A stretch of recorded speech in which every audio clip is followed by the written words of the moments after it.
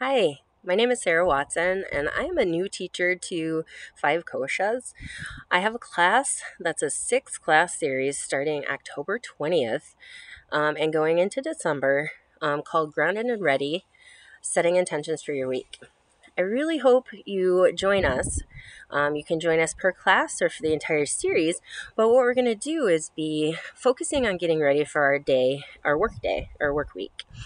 So I would encourage you to bring a journal and a pen. So we can use that to journal a little before and at the end of our practice.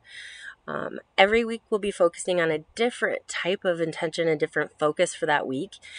So I really look forward to practicing with you.